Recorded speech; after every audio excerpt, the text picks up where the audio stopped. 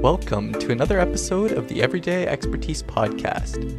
I'm your host, Roland Martin, and I hope that today's conversation will expand your knowledge. Today I welcome my brother, Ricky, back to the show.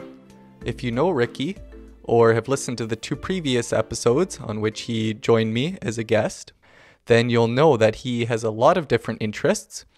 And this time, he comes on to talk about his hobby of making videos and sharing them on YouTube.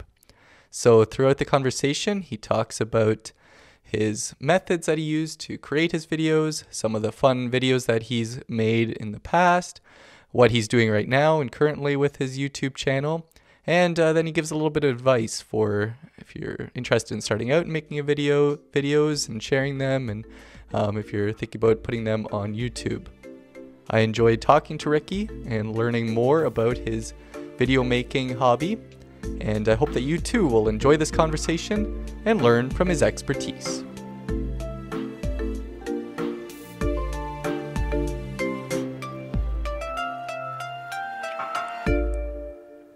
Welcome, Ricky, back to the Everyday Expertise Podcast. It's great to have you here. Thank you, Roland. It's good to be back. So, tell me a little bit. What has life been like for you for the last few months, since the last time that you came onto the podcast? Well, it's not too much is happening. I've been spending a lot of time at home, still working at home, and as you know, we're in lockdown still here in Ontario. So I really don't leave the house too much these days, other than going for walks occasionally or for a run occasionally. Mm-hmm. But at the same time, it's been good in some ways too. In some ways there's been more time to spend together, like with Jasmine, and a bit more time to kind of work on some of my own personal projects and hobbies, which we'll talk about tonight. Yeah, and we'll probably talk about how you've done a little bit more with your videos, with your putting videos on YouTube and that kind of thing. Would you be able to have done that if we wouldn't be more in a lockdown and some of the maybe other things that you do normally not happening, or would you been able to do it in normal times as well? I think it would be a lot harder in normal times. That said, it does tend to seem like I don't know, like you'd think you'd have so much more spare time because you aren't doing all those events that you used to do or whatever, but mm-hmm. It does kind of seem like you still almost have no spare time in a way. I don't know how it works, but yeah. I wonder if it's type of people too. Like, I think some people are always filling up their time with things, and maybe some people, if their regularly scheduled events and things like that aren't happening, they maybe have more free time. Or looking on Twitter and things like that, sometimes during a lockdown, it seems like other people have more free time than I seem to find myself with. So yeah, probably depends somewhat on the person. Yeah, that's true. So I have done the question for you, because my normal question is what hobbies do you have to share with us? And you've done that a couple times here already. So I'm wondering if you picked up any new hobbies over the last few months, especially with quarantine happening and being at home more. Not really. The only one that I thought I'd mention is walking. So mm-hmm. Towards the end of last year, I got a new smartwatch. Very nice. To track, to use for running, basically. But it tracks a lot of things. And one of those is Steps, and it happens to be the same brand as Dad's fitness tracker. They're both mm-hmm. Garmin, so it works really well we're like friends on the app, and ever since he heard that I got a Garmin smartwatch, he wanted to challenge me, do step challenges each week. So I've just been a little more conscious about how many steps I get in a day, and I'll go out for walks probably a little more than I used to. I haven't been much competition for him, other than 1 week when I when I really put forth an effort to beat him. He walks a lot, as you know. Yeah. Yeah. But yeah, I've been walking a bit more and tracking steps. How do you enjoy it compared to running? Like, is it more enjoyable, about the same, not as enjoyable as running as a regular exercise or hobby?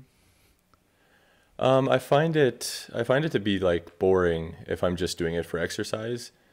Okay. But I find it like it's a really nice thing to do with Jasmine. Like if we'll go on a walk, we Mm. can have a conversation as well. So that's really nice. And occasionally I'll enjoy just going on a long walk and listening to something, um, like a podcast or audiobook or something. Mm. And I do that with running too, but there's something about walking that's, I don't know, it's almost a slightly different listening experience. Like Hmm.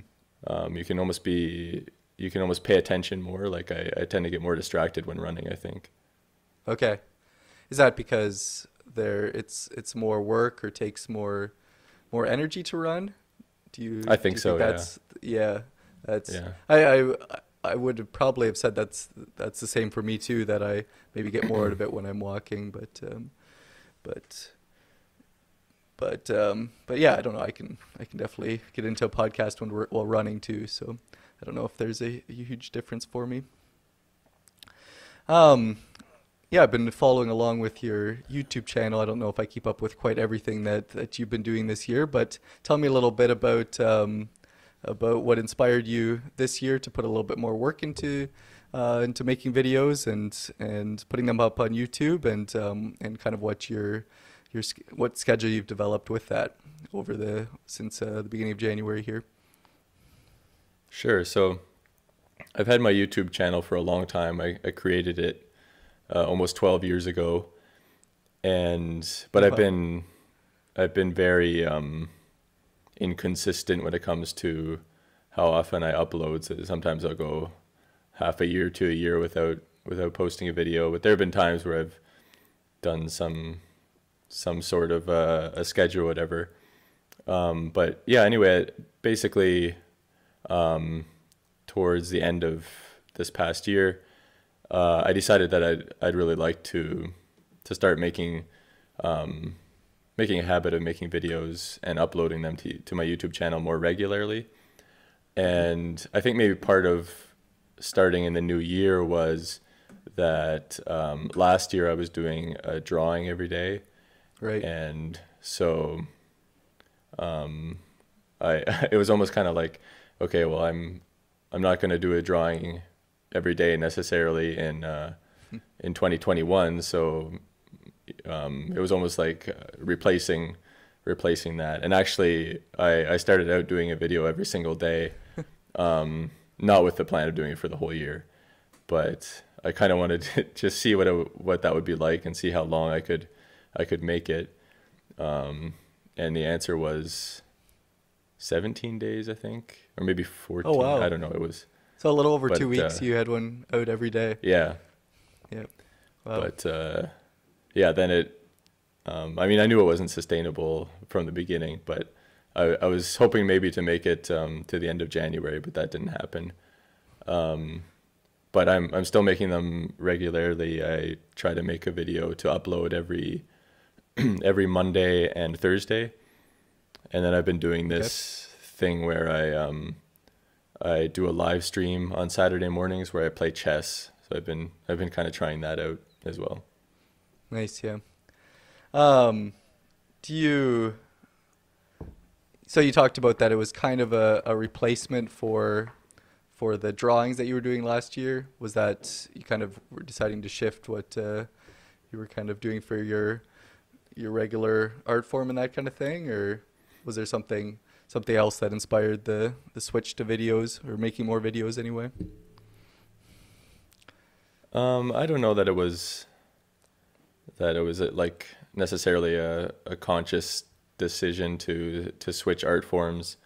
I think that's more just kind of how it happened. Like I stopped doing a drawing every day, so I guess, yeah, I had a little more time to focus on something else, and I decided to make that videos. Yeah, I had this question down for a little bit later, but I think I'll throw it in here now. Do you have a goal or vision or kind of something that you want to do with your YouTube channel, or a place that you want it to get to, or are you just kind of doing it for the fun of it and for the joy of making videos and putting them out there? Yeah, so it's definitely something that has evolved over time, I think, as far as my purpose for the YouTube channel.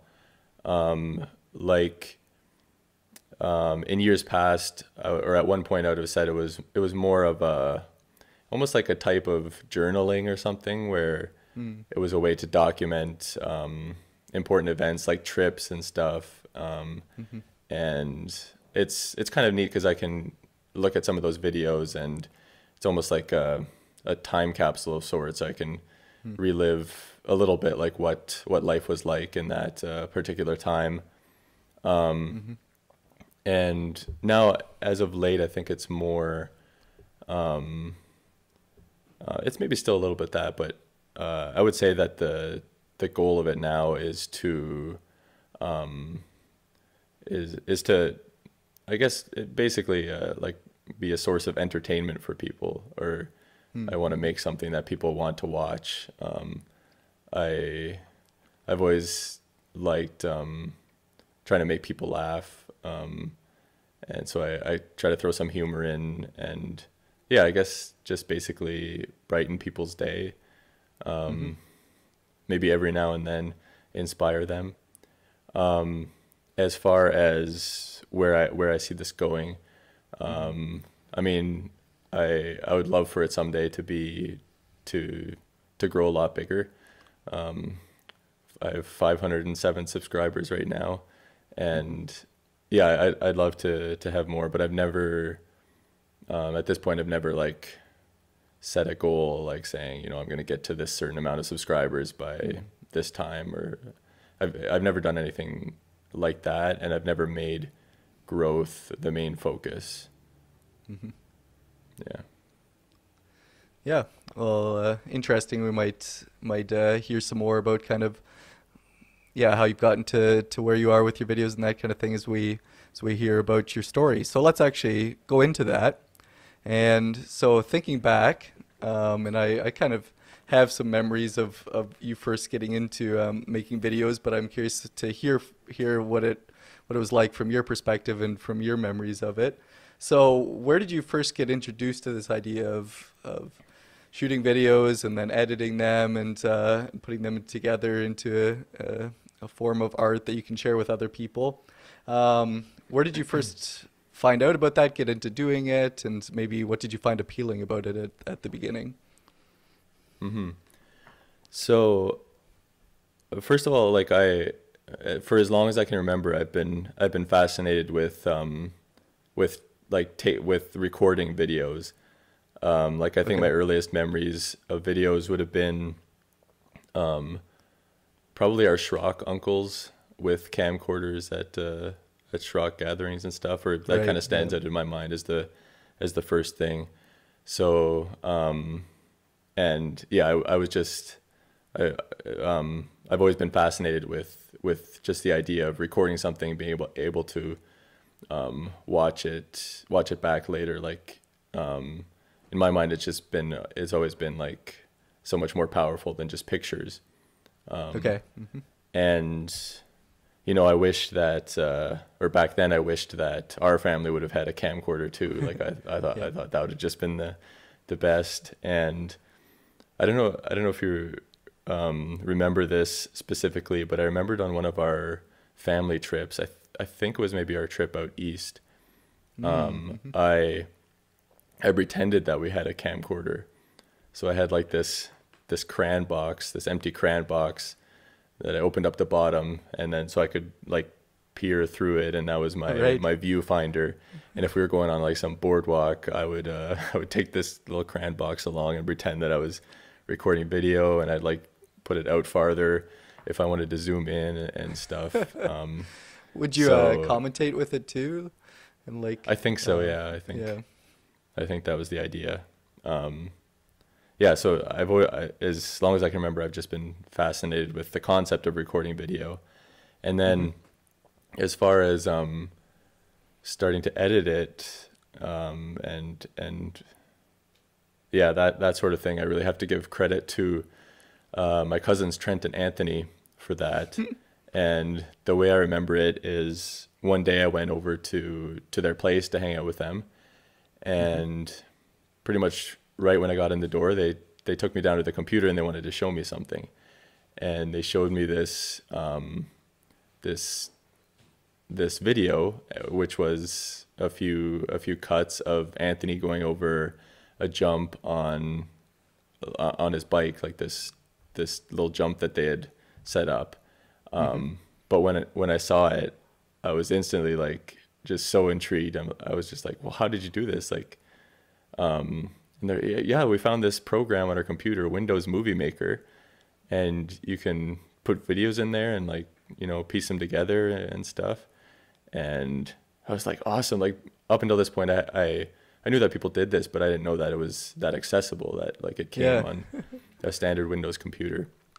So our activity for that day was we went right outside with the digital camera and started just grabbing whatever sort of sports footage that we could think of to film. So, whether it was a slide tackle in soccer, it was more bike jumps and catches in baseball, skateboarding, even like just whatever we could think of. We got as much footage as we could, and then we took it back to the computer and made made our first movie, Martin's Boys Moving It. Was it inspired by like sports highlights compilations, or do you know, like, were you going off something to put it together, or where you were just having fun? Yeah, it must have been. I think we were trying to just think of like what would be cool to put in a video. Yeah. Yeah, I remember I think I remember you coming home and just being so excited about this idea and the possibilities of making videos, and just how much fun you had with doing that. So that still stands out in my memory, how much fun you guys had with that little video. Yeah, and I think they had no idea what they were getting themselves into, because I wasn't done there. Like from then on, all I wanted to do was make videos with them. So I roped them into a couple more of my projects after that.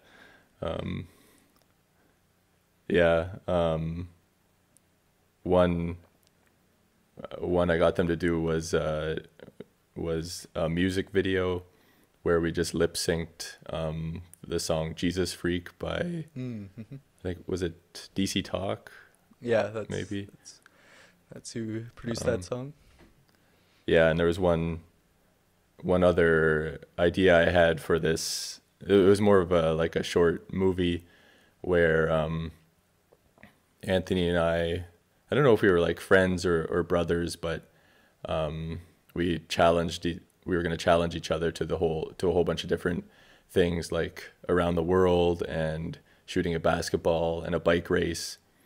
And I was this character who was really confident and like obviously the best athlete, and Anthony was like the underdog, but he was going to beat me at everything. Okay. And we filmed a few of those things, but we never finished the full project. Okay. So that footage is probably just gone now, but yeah. Yeah. So that was kind of your first introduction to it, but did you kind of start doing stuff on your own then, coming up with your own ideas for putting videos together, or where did it go from there? Yeah, so Mom and Dad had a digital camera at that time too.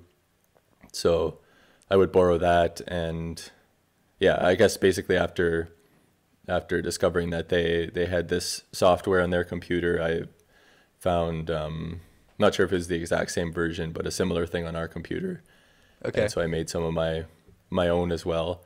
And yeah, some specific ones that come to mind is I also roped my younger sisters into some of the projects that I would come up with, and so we'd make these little like 2 to 3 minute movies, I guess, like these short stories where we were actors, like we came up with names for our characters and stuff, and usually the character that was played by Kara ended up being picked on in some way.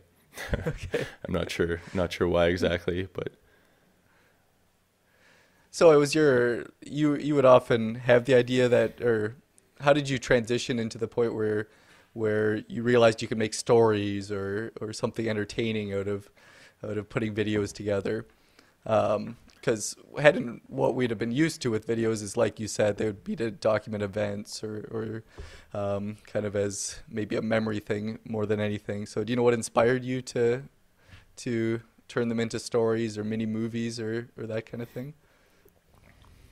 well, actually, so it's interesting. So going back a bit to the first day that we made the video with all the sports footage, at that point we really had a very basic understanding of the editing software, and to us it was just you could line up clips in order and then you could choose different transitions in between the clips, but that was it. So I remember we had to start the video and stop it at the right time.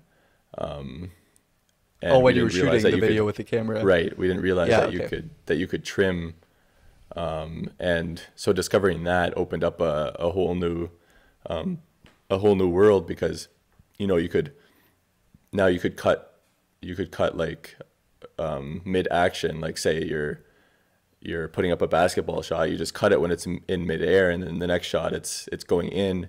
So I don't know, kind of discovering that. I think some of that happened organically, like just discovering, like it was just a new way to tell stories, I guess. And I'm not sure exactly where this came in or what the timeline was, but I at one point I would have said that the dream job would be to make movies. Like I remember being really interested in anything behind the scenes, like of the few DVDs we had at home. I definitely watched all the behind the scenes footage multiple times. Like I liked interviews with the actors and stuff, but anything where you got to look at like the sets and saw these huge cameras and saw really the how they made this. I was fascinated by that, and so I think somewhere there I developed the desire to just kind of make my own movies, and so that was the closest way to make these to start with that, to make these short movies with my sisters. Did you would you come up with stories ahead of time, like write them, or were you kind of coming up with a story as you were shooting the videos and then the story would develop from there? Or did you go into your videos with a plan? The very first one, I'm pretty sure, was we just kind of made it up as we went along, or I directed it as we went along. I mean, I'm sure I had somewhat of an idea going into it, but after that, I think they got more and more planned. I'm pretty sure that for at least some of them, we wrote out a script, because I remember getting Kayleen to memorize some lines, and there was one where we just needed the audio so she could read it. I remember like we actually had something printed off for at least one of them. Nice. Yeah. So maybe then continuing on, do you have any stories or any descriptions kind of how your video making and interest in video kind of changed and evolved then as you got older? So I guess it started out with those kind of smaller projects, and yeah, I guess as I got more experience doing it, and as I got a little older, I had maybe a few more opportunities to do different types of work with using the experience I had gained from just a basic knowledge in editing and stuff. So yeah, I guess some of the ways that it evolved for my personal projects was kind of turned into more of, I would do more like documentary styles. Like I did one of our road trip to America, I called it, where we went to we had a Schrock reunion in Minnesota, and did a few other things along the way. So I made a video about that. And yeah, I did more some vlog style videos eventually too. But then, yeah, it also led to some opportunities where I was able to make videos for other people. One that comes to mind is for my cousin Logan's wedding. He asked if I would make a video, not of the wedding, but to show at the wedding. So I had to make it all beforehand. But basically, he gave me this picture of Logan and Ainsley, and the idea was that I would show this picture to strangers and ask them questions about ask the strangers questions about Logan and Ainsley, and they'd have to answer based on just what they saw in this picture. Okay. So I roped in my cousin Anthony again to be the cameraman, and we went to downtown Waterloo and stopped whoever looked like they might be willing to take some time to do this. So I remember being like really nervous going into that, and seemed really scary. But after doing a couple, I discovered that it was all right, and generally speaking, people seemed to think it was a cool idea, and they were really good about it. And then it was a pretty big hit at the wedding. Like I think people really enjoyed it and thought it was funny. So that was it was kind of a unique experience, and something a little different, and yeah, it ended up being enjoyable for me. Nice. Yeah, what were you gonna say? Did you have more stories or anything from your past in video making before we talk a little bit about where it's at now, or what kind of you focus on now? One other one that I thought of, and that was when I was in Guatemala. So I was doing some work there as a teacher. So I taught a few classes, mainly English classes, but then my supervisor knew that I had an interest in making videos and stuff, so he got me to organize a drama class as well. And then the big project at the end of that was making a movie. So I kind of got the students to basically gave them different roles. So some were actors, and some were in charge of costumes. Some were, I think maybe they helped to write the script too. But anyway, the story, or the video that we did, was the story of Stephen. And it was, so we had filmed pretty much everything, and it was the last day of filming, and the last scene that we were filming was the actual stoning of Stephen, like that story from the Bible. Right. And so we had pretty much like everybody was in that scene, and we were all out in this field, and as we were out there filming, these storm clouds started rolling in. Oh, no. And like you could totally tell that it was just gonna pour, and so I was really stressing about trying to make sure that we got done all we needed to film before it just dumped on us. Right. And I remember we got the shots of like the crowd and everything that we needed, and all we needed yet was a couple close-ups of the fake rocks actually hitting the actor who was playing Stephen, but it was starting to drip at this point. So I sent all the students back with another teacher, and so I didn't want, like, it just seemed like it was going to be a big mess for all the costumes and stuff that we had out there to get wet.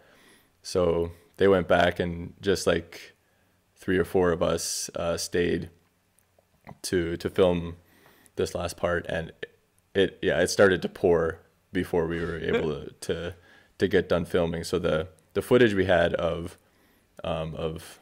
Stephen getting hit by the stones, you could, like, he was soaked, and you could tell, like, you could actually see some of the rain. So in editing, we were trying to figure out, like, how we're going to make this work.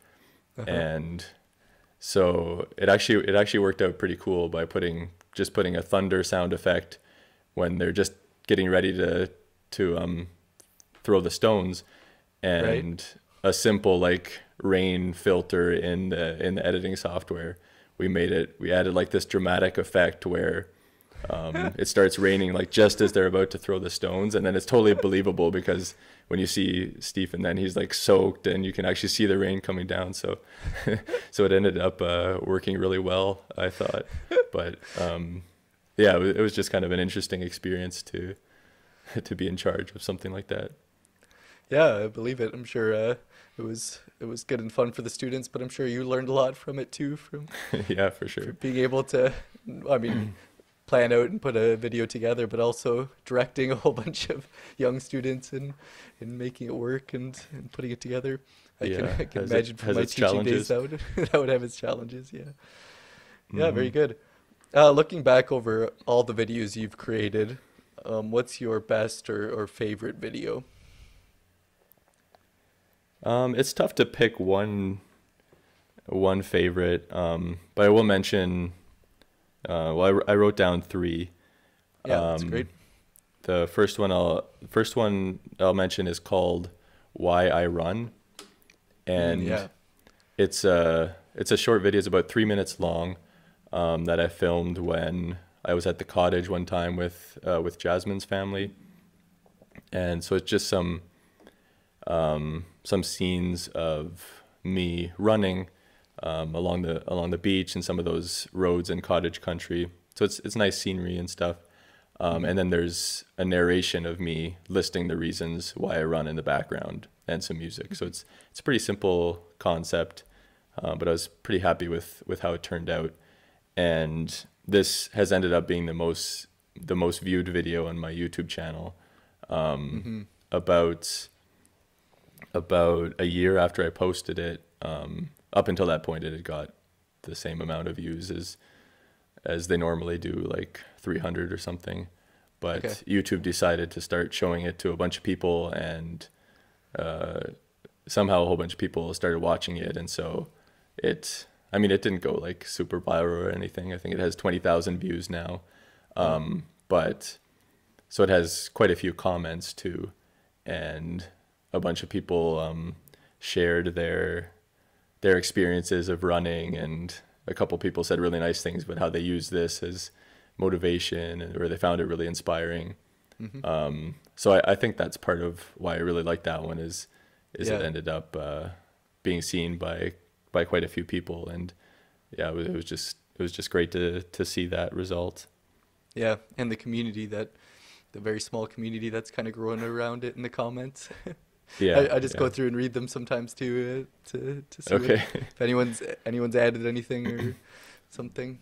Since I enjoy running too, I occasionally watch it for motivation as well. So it's great. Oh, nice. Yeah. What are your other favorite ones?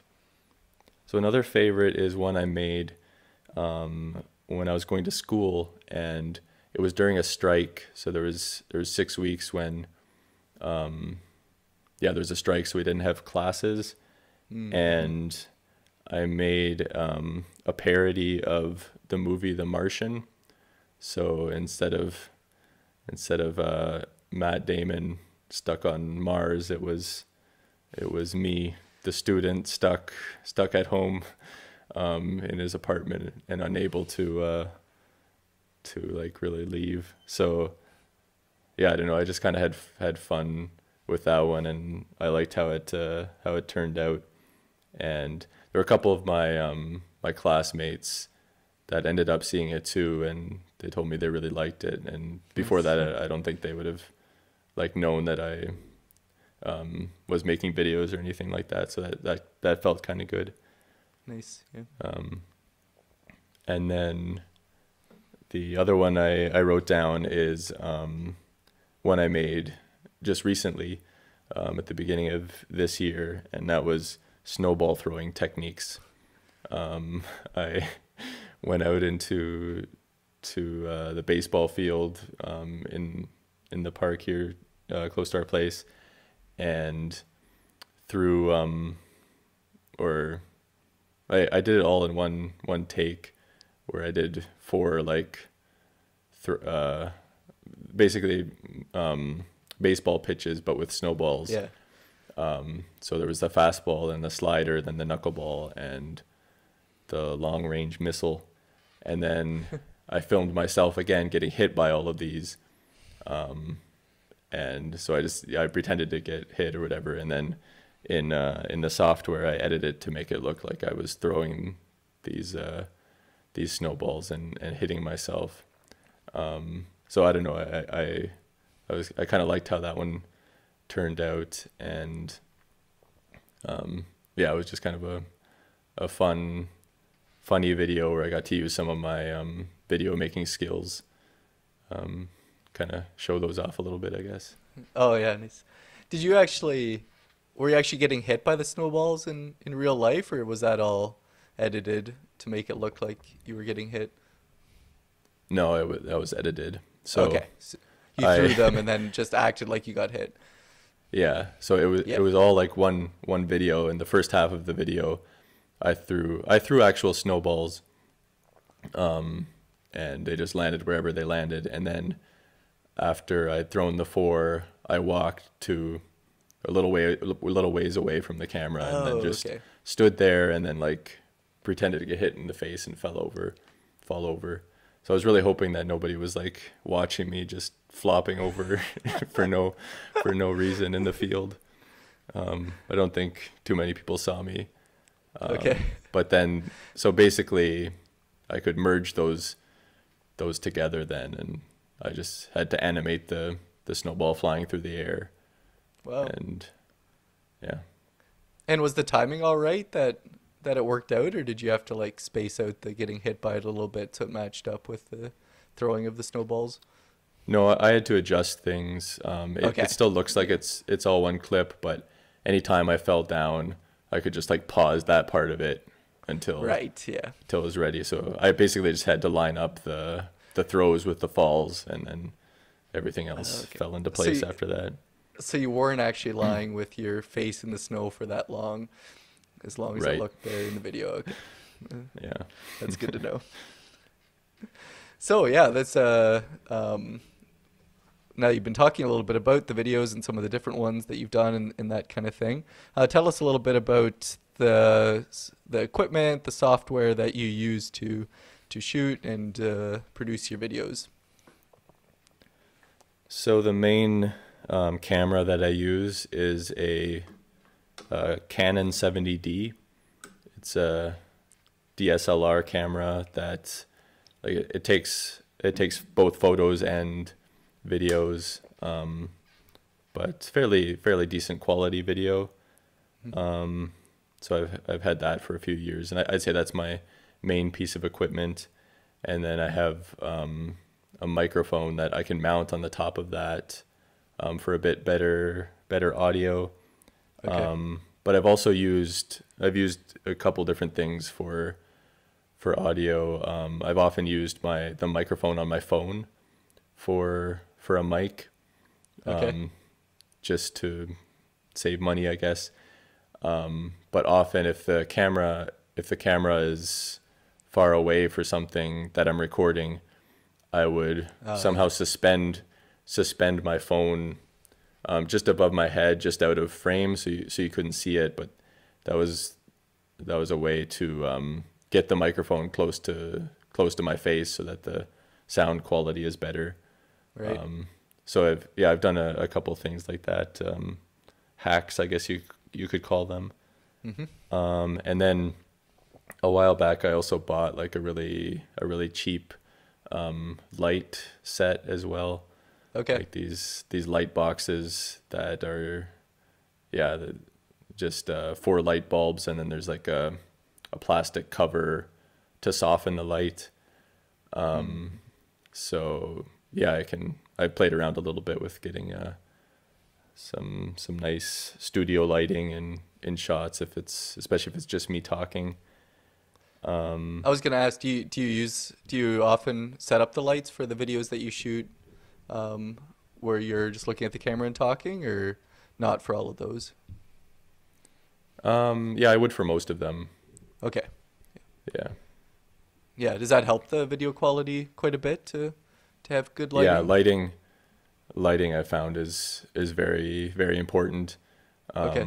Like if you have good lighting, any smartphone that you record on the video will look really good on it. Like especially these days, like the cameras are good enough. Yeah. Yeah, and I mean I've heard people say this and I agree with it, but audio is also really important when it comes to video. Like I've heard people say that they'd much rather listen to a video where the video quality maybe isn't that good, but the audio is good, rather than the other way around, where the video is really good, but there's bad audio. I see. Wow. That's interesting to think about. Yeah, it is. And yeah, then software I mostly work in the Adobe suite. So the two main programs would be Premiere Pro and After Effects.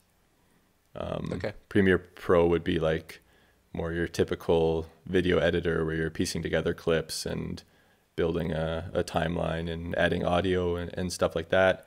And then After Effects is where you can do, you can do a lot of stuff in After Effects, but that's where you can start to do like video manipulation, I guess you could call it.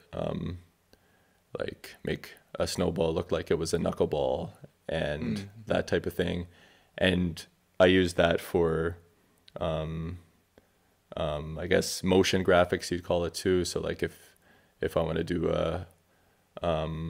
like maybe it's just moving text, or like text counting up from 1 to 10 really quickly or something like that, I would use After Effects for that. Okay. So it's does Adobe, the program you use there, does that do a little more than iMovie that came with my computer that I use when I have to put something together? Yeah, I imagine it would. I've never really used iMovie, but okay, I'm quite sure it would. Yeah, probably. So yeah, that was a little bit about how you put your videos together and things like that. But before you can put a video together, or maybe even shoot it, you have to kind of know what you're doing. So I'm wondering how you come up with ideas for your videos, or where do your ideas come from, or how do you decide what videos to use? So what's kind of your decision process when deciding to come up with a new video? I don't really have a specific way of coming up with ideas.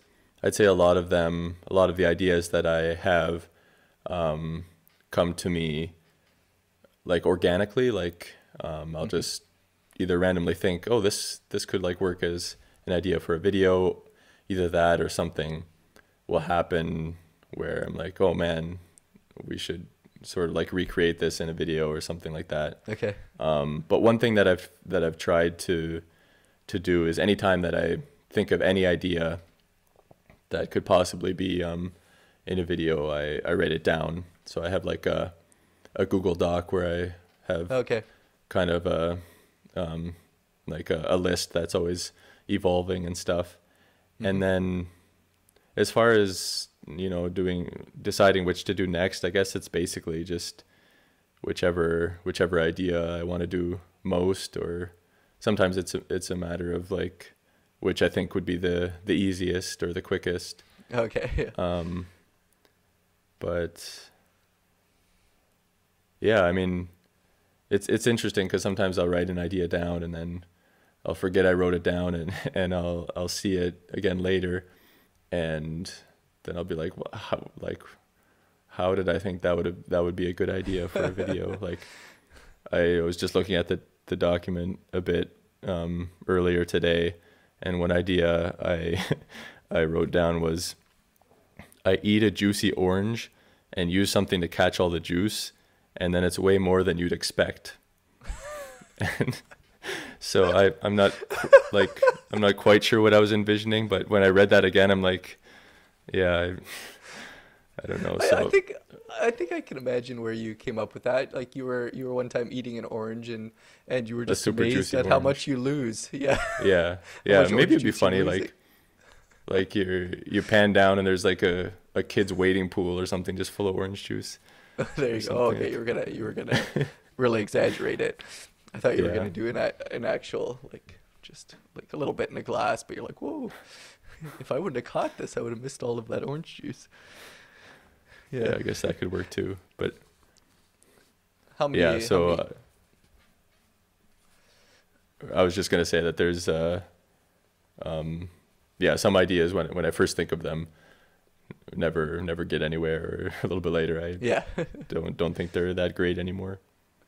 Yeah, well, that's wise though to write them down because I've had brilliant ideas that I remember back to thinking about them, like remembering that I had a brilliant idea, but I can't remember at all what it was anymore. So that was wise at least to write them down. I'm curious how many are on the list or kind of ballpark since you looked at it at some point today. There were maybe about 15 to 20 ideas on there, Okay. but actually, so some of those I had already done, I think, and Okay. not stroked them off, and Yeah. or maybe done like versions of them. And they're maybe But, not all usable Right. as you were just right. talking about. Yeah. Yeah.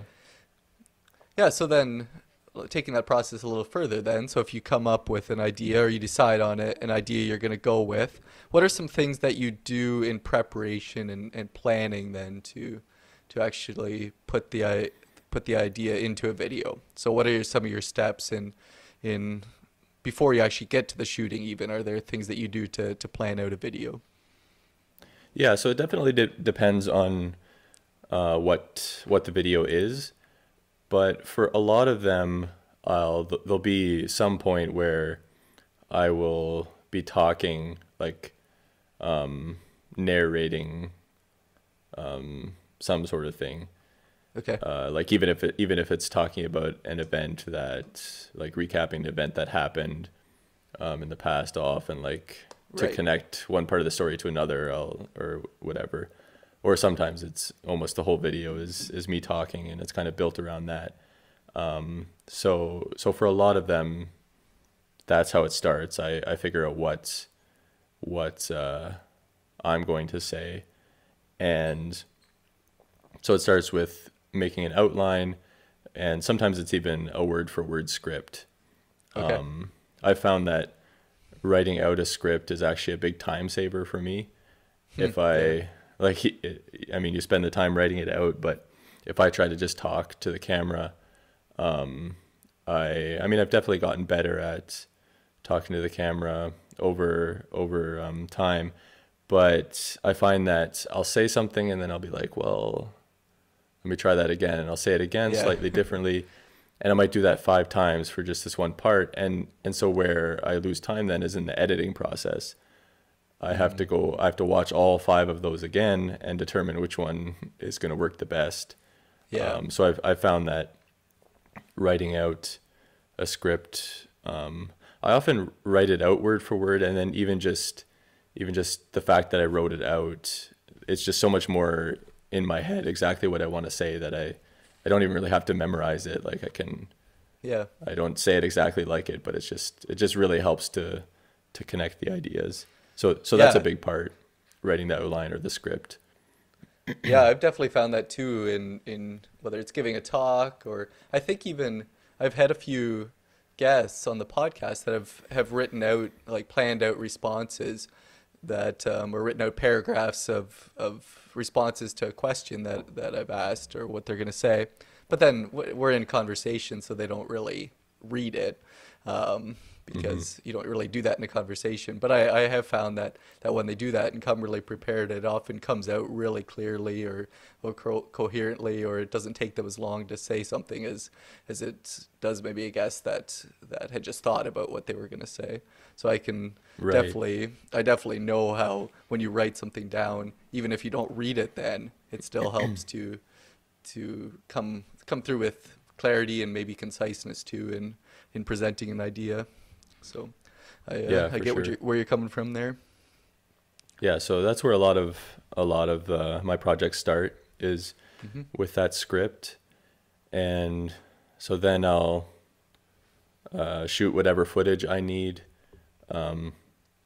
So often it's like I said, it involves at least some of recording myself talking, and then yeah, it Hmm. really depends. Like sometimes it's if it's something I already did, I'll have some footage that has already been shot.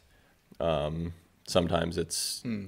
other footage that I'll need to shoot, like for the snowball one. I had to go out and shoot that, but basically trying to get all the video footage, and Hmm. then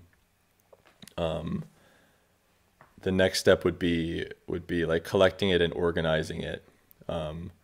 That I've also found to be a huge time saver is good file management, Okay. and yeah, just having a system for like each project is in a folder, and then within that folder there's another like a subfolder for like the script and brainstorming, anything like that, and then there's a subfolder for project files, so like the actual Premiere Pro files or After Effects files, and there's a separate Hmm. folder for all the footage, and then separate for all the audio, and just having the same system. So basically, you know where everything's going to Yeah. be. Makes it a lot easier, especially if you're doing it over and over again, and if you ever need to look back at find a clip from a certain project or Hmm. something, that really helps. So yeah, I think working as a graphic designer has definitely helped me with that. Like there's a lot of similar stuff for like how we organize files at Mm. work and stuff that is translated into how I manage my video projects Okay. now. That's interesting. Yeah. Yeah, so kind of just getting organized, and then once that's organized, I start editing. And again, depending on the project, sometimes I'll edit. Sometimes I'll need to like almost edit part of it before I know what I want to say. So Okay. it's not always like in this exact order, but Oh yeah. yeah, editing is the next step, and then I usually try to get basically like a rough cut of the whole video, so I know roughly how long it's going to be, and then if it's too Hmm. long, I'll start working at cutting it down, and Okay. then the last step would be to add any like sometimes I'll add in like another little clip I think is funny, or like maybe a graphic, yeah, just to try to add to the video a bit, make it Okay. a more interesting viewing experience. Hmm. Yeah, that's about it. And then if it's for YouTube, after after I'm finished with the video, a bit of work goes into making the thumbnail as well, like for Okay. the image that the people see on YouTube, like the Hmm. yeah thumbnail, and yeah, I think that's it. Yeah. Very good. Is it harder or more work to put together a well done short video, like I don't know, 2 to 3 minutes, or or a well or to to do a longer video, like 10 to 15 minutes? Which would you say is more difficult to do? I mean, it really depends on the kind of video. Okay. But yeah, I don't know. I'd probably say, like, for my videos, generally speaking, the longer they are, the more work they are. Yeah. So it's just for the most part. more to put together. Yeah. Yeah. But I guess if you're, there are if you're some editing throughout, then it would be that much more work. Yeah, but then there are some longer videos that aren't as much editing work and are easier to make than some shorter ones that have a lot of editing or need to be cut down a lot. Yeah. Yeah, that's kind of what I was thinking of there. If you have to like cut it down to a certain size, a certain length, and you really want to do a good job with it, that might take more work. Yeah. How much time do you spend on average with getting a video from start to finish? Like, how long does it take? I'd say on average probably like 4 to 5 hours. Yeah. I mean, that's just that's a pretty rough estimate, and Yeah. it's really going to depend on the type of video too. But when you factor in like the planning, like the time that goes into writing a script, that can take a long time, and then editing always takes longer than I think it's gonna too. Uh-huh. Well, so so you're spending like 5 to 10 hours a week at your basically 2 video schedule that you're doing right now. I guess I should Yeah. actually start tracking my time on these and figure that out. Yeah, very good. Yeah, you've been talking a little bit about YouTube. So I'm still thinking about maybe hearing your perspective on what your goal is with your YouTube channel, things like that, which you have talked about a little bit. But I was also thinking about your observation, your use of YouTube, and for watching videos, maybe getting ideas and that kind of thing for your own videos. So what are some of the things that you enjoy about YouTube or find valuable about it as a platform, as a service? Yeah, I think it's just a really great source of information and learning. And basically anything that you want to know more about or learn more about, to a certain extent, I guess. But basically that can be found on YouTube. For example, just today, I wanted to tighten the doorknob on one of our doors because it was getting loose. And so I went to take a closer look, and there were no screws or anything. Okay. And I'm like, how am I even going to do this? But after looking for a little bit on YouTube, I found someone with a doorknob that looked exactly like mine, and he said there's this little button that you have to press to get the knob part off, and then this particular kind of door is threaded, so you just have to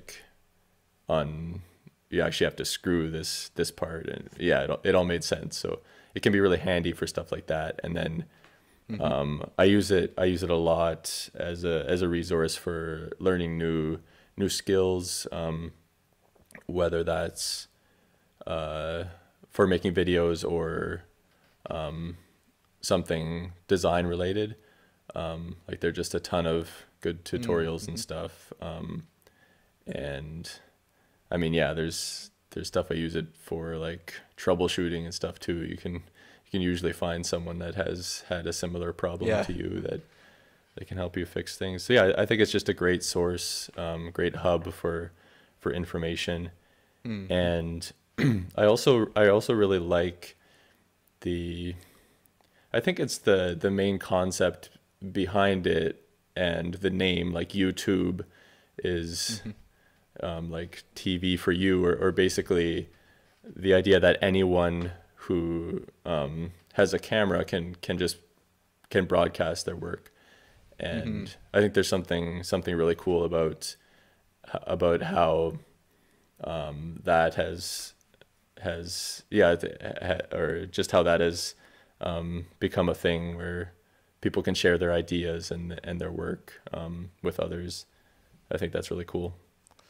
Yeah, I've been thinking a little bit about that recently, and maybe podcast is a little bit that way too, because that's maybe replaced radio in some ways, as democratized radio in that anyone really can have a platform now, and maybe YouTube for TV in that way. And I was thinking about how much it's changed the world, in that there's just so much more available to learn, to watch, to connect with. So for instance, if you go back 20 years, you wouldn't be able to watch the thousands of chess matches going on, for instance, around the world, where now with YouTube, it's so easy to tune into different tournaments that are going on. And 20 years ago, if you were a huge chess fan and wanted to follow along with some of the top players and watch their games or that kind of thing, you wouldn't have been able to do that. Or you're really interested in learning about a specific company, if you want to know more about them, where a number of years ago, if maybe it would have happened that they came up occasionally on like business TV or that kind of thing, but now there's people that have dedicated their it's basically their job to make YouTube videos and talk about a certain industry or a certain, like, there's channels out there that only talk about Tesla, or only talk about EVs and that kind of thing. Like they can get so specific, and it can be anyone, like can be someone that has a job in a certain tech or a certain industry or something like that also makes videos on the side and shares what they learned and what they know. So yeah, it's kind of been a recent epiphany for me about how different the world is now, compared to what it used to be before the time of YouTube. And I'm sure there's some negatives, and I find myself wasting time on YouTube too. But it also is there's a lot of positives with, like you talked about, the things that we can learn or new things to discover with it as well. So yeah, I'm not going to make a judgment on whether it's better or worse, but it's definitely different. I'll say that much. Yeah, that's a really interesting observation. It would be interesting to see like a study on that, or some of the main ways that that YouTube has changed the world. Yeah. Yeah. And I don't know how. I mean, it's a whole bunch of things too. It's not just YouTube, the internet. Maybe it's Right. the internet that's really Yeah. changed things. But we think about the news the last couple of weeks about how Wall Street's forever changed with the GameStop story and that kind of thing. I don't know if people came across that or not, but little things like that it seems to have long-reaching effects on the world as we know it. So be interesting Yeah. to see where we are in 20 years from now.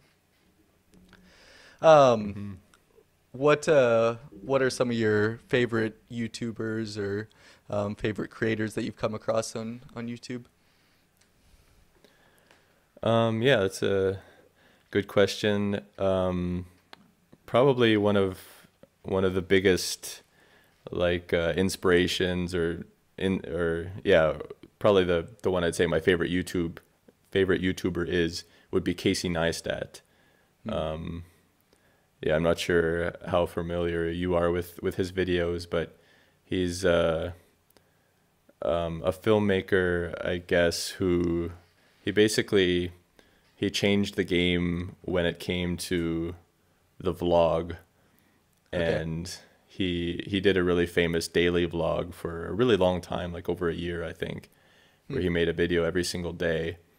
And it was basically like a documentary of his day, only he would find ways to make it just really, really engaging, or I found anyway. Like he'd do like just really interesting shots of him, even if it was doing something boring, like walking his luggage, through the lobby of a hotel. He might put the camera like underneath the suitcase, so it's like you're underneath the suitcase, or he'd do the extra work to get to show himself getting on the elevator, and then he had to go run and grab the camera at some point, and like he just put a lot of work into making them like these mini movies, and did an excellent job with storytelling as well. So I always love watching his videos, and I think he was very, or I know I've tried to, or at one point I really tried to emulate his style in some of my videos. A couple others that come to mind are Mark Rober and Smarter Every Day. Destin Sandlin runs that channel, so those guys are both like science related, I would say, or you can learn a lot from watching them, but they do it in a really entertaining, fun way, I find. So I really enjoy channels like that. And then I watch a lot of the Philip DeFranco show too.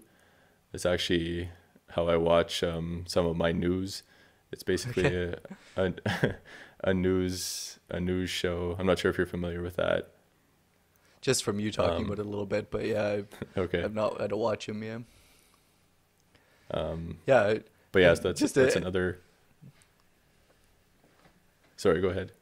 Well, I'm just fascinating, like how different the videos that we watch regularly are. I mean, it's not that I'm not interested in them, but you just don't have time for near everything. So that would be interesting. But you kind of, I'm like that too, where I kind of have a few that I'll check out their videos occasionally, or a few that I'll watch everything they put out. But yeah, can be very different, even for two of us that grew up in the same family. Yeah, and then there are a few more I could mention, but as of lately, the past couple of years, I've been watching a lot of chess content too, both on YouTube, some on YouTube, and also live streams on Twitch. And my favorite chess content creator is Eric Rosen. So I watch his content as well. Yeah, very good. That's actually, so just maybe the beginning of December, I got into playing chess a little bit, and over the last year or two, you've been trying to convince me somewhat to do it, but it was actually watching some on YouTube, and watching someone that was streaming and putting his videos up, that just explaining chess in ways that I had never heard it explained before, that got me interested in it for a little bit. So again, yeah, it's YouTube that was expanding my horizons again, I guess.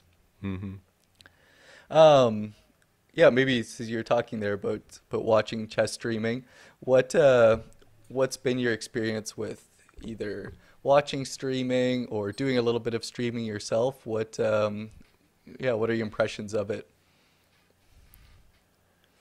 I think it's a really cool. I don't know if it's a separate media, but I think it's, the concept of it is really cool.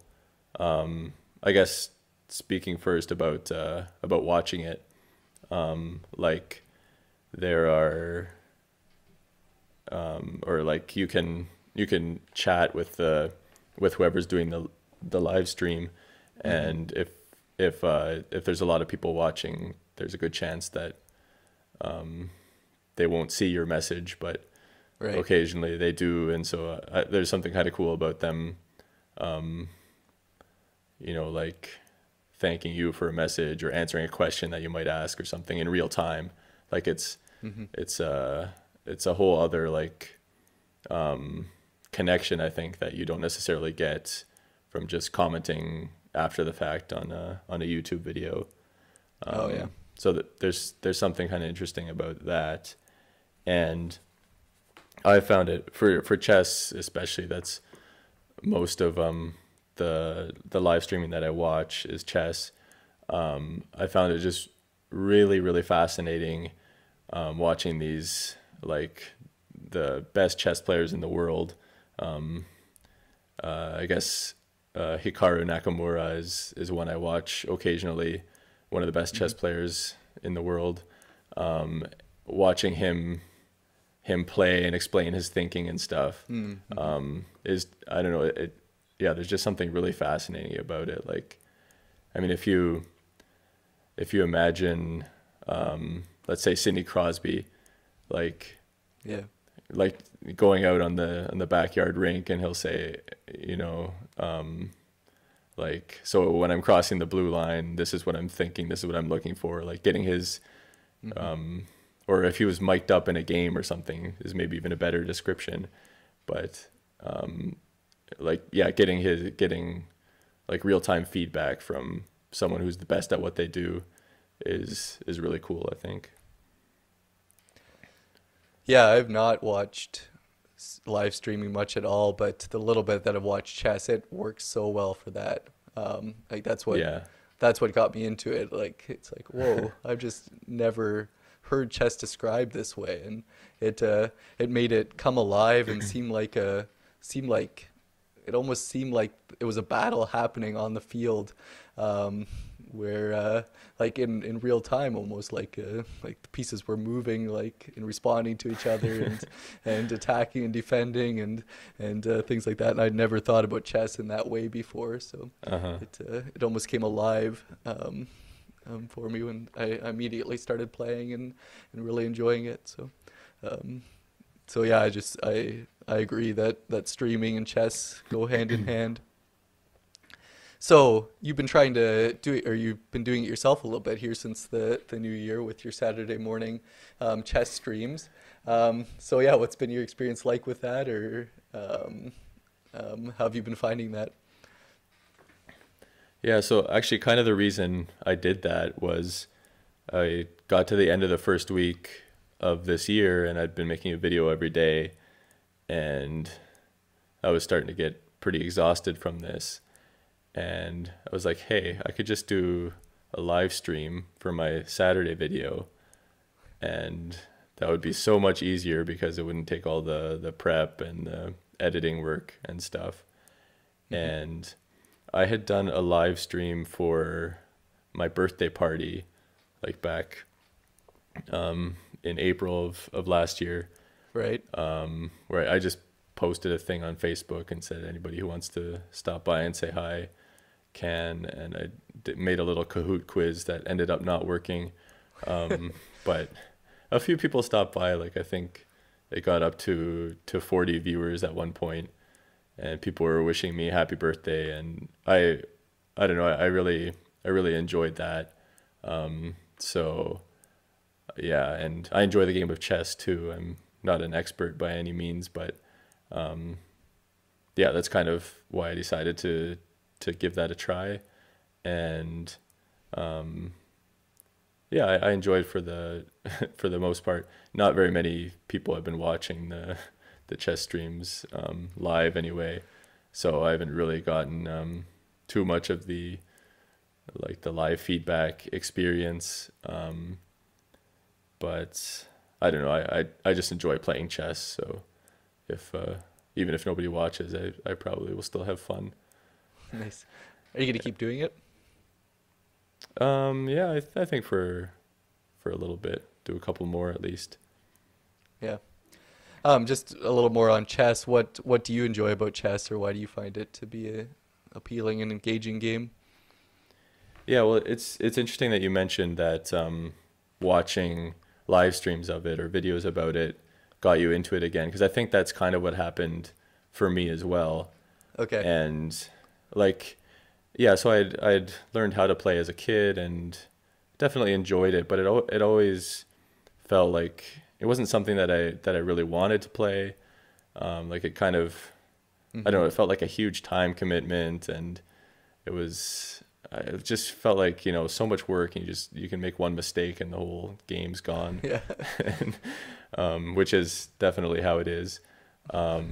But yeah, so I guess learning from some experts, just some basic strategies and ideas and things to remember and tactics, just kind of opened up a whole new world of possibilities in the game for me, and I started just like really enjoying it again, and playing a lot online, and doing a bit of studying here and there, trying to improve and get better.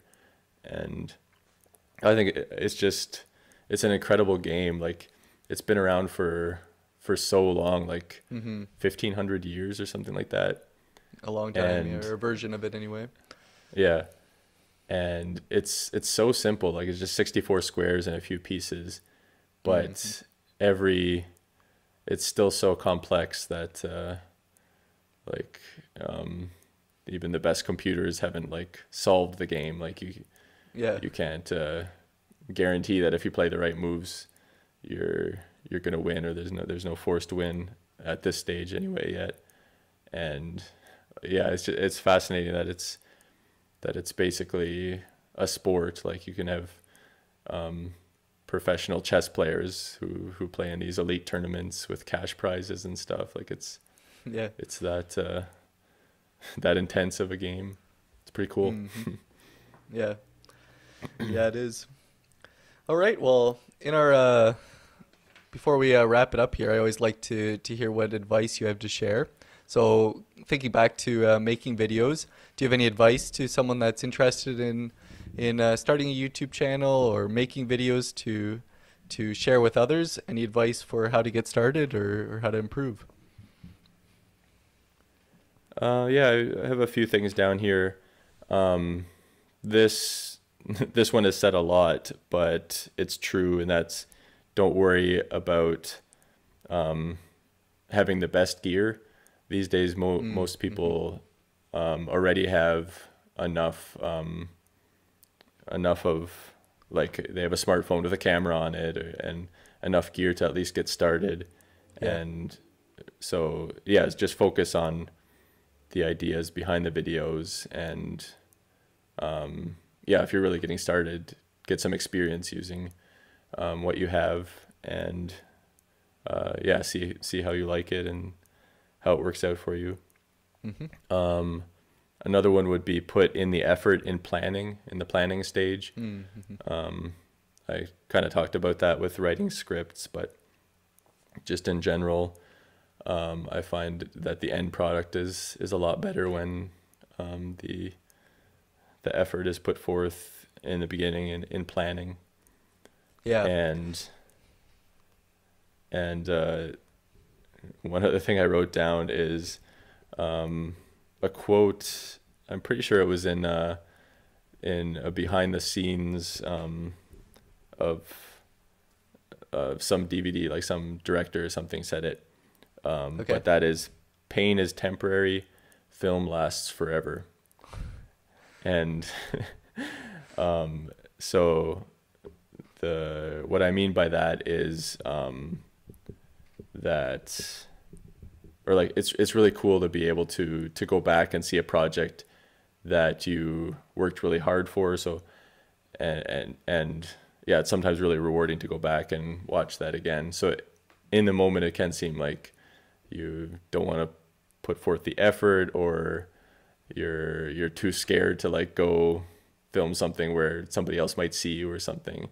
And so you just remember that, like, think about the end product. Like, nobody cares if they see you with your camera. Don't do anything stupid like where you're gonna hurt yourself, but that's not what I mean by this. But or get arrested or anything. Right, definitely. Yeah, people definitely take that too far. Yeah. You know what? Maybe we'll just scratch that. Just forget that last piece of advice. No, you know what I mean. Yeah, very good. From your experience with YouTube, and I know that you're not saying you have a big presence or anything here, but do you have any thoughts on creating a YouTube presence, or are there tips that you have for building an audience on YouTube, if that's something you want to try to make a go of? Yeah, don't do what I did. And only have 500 subscribers 12 years later. No, like I said, I've never like tried super hard to grow my channel, but I think I think one thing I would say is realize at the beginning that it's a lot of work. Like taking videos is a lot of work, and it's very likely, there are some exceptions, but it's very likely that if your goal is to grow, that it's going to take a long time. Yeah. And you know, it's kind of cool to see some of these channels that like one that comes to mind is Marques Brownlee, MKBHD. He does tech videos, and he's been doing them for a long time. And like he made a ton of videos. I think he started when he was like 14 or something. And he just worked really hard and kept improving, kept getting better. And yeah, he's grown his channel into something incredible. So yeah, so just realize that it's going to take a lot of work and potentially a long time if the end goal is to grow your channel into something big. And then one that I've not followed, but I've heard a lot of people say is to two things: to find a niche and to be consistent. So whether it's, you know, uploading video once a week or once a month or more often than that, just to try to be as consistent as you can is generally a good idea. And then finding a niche, so like being known for something, you know, yeah, like have some sort of unique selling point, I guess you could say, like where people who happen to find your channel or know your channel, like know more or less what you're about, what they're going to get by spending time watching your videos. Yeah. You had I think you said something about that recently in a video that you did, and I kind of chuckled when you said that you haven't followed that advice to have a specific niche or topics that you talked about or something like that. I kind of chuckled too, because you kind of do a wide variety of things, and with my podcast I've been having on a wide variety of guests, like basically anyone in their and their expertise, instead of like on a specific topic or people within a specific field or something like that. So I thought maybe we're from the same cloth of having too many interests and just enjoying hearing you talking about a number of different things. Yeah, that's part of the problem for me. I'm not willing to only focus on one thing. Like I like to try so many different things and different topics and stuff. Yeah, well, thank you for that advice that you thought through there. Just before we do sign off, do you have anything else that you wanted to talk about that you didn't get a chance to, or anything you want to promote yet before we wrap it up? No, not other than my YouTube channel. If you're listening to this and you're interested, you can check that out.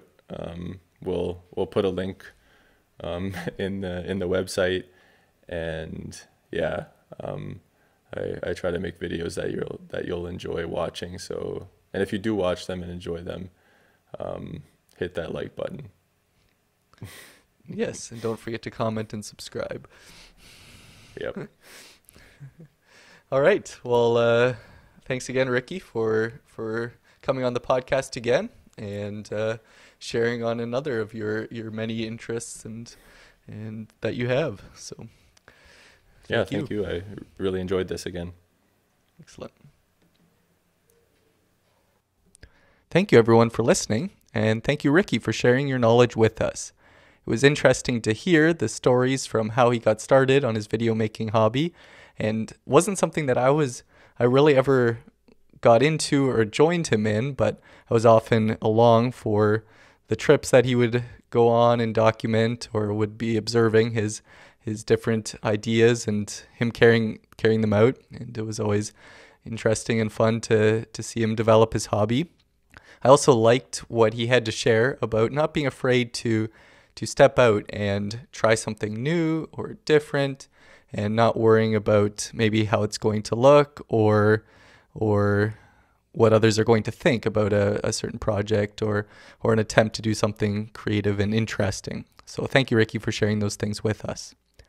If you want to check out Ricky's YouTube channel, there's a link provided on the website, everydayexpertise.ca, that goes along with this episode, or you can look him up on YouTube and see if you can find Ricky Martin. Might not work to just type in Ricky Martin. There might be some other things that come up, but there are ways that you can find his videos.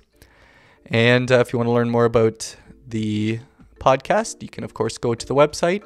If you want to connect with me for any reason to tell me what you think of the show, or you would like to be a guest or suggest a guest that I should have on, please email me at contact@everydayexpertise.ca. That's all for now. Join me again next week to learn from the expertise of everyday people.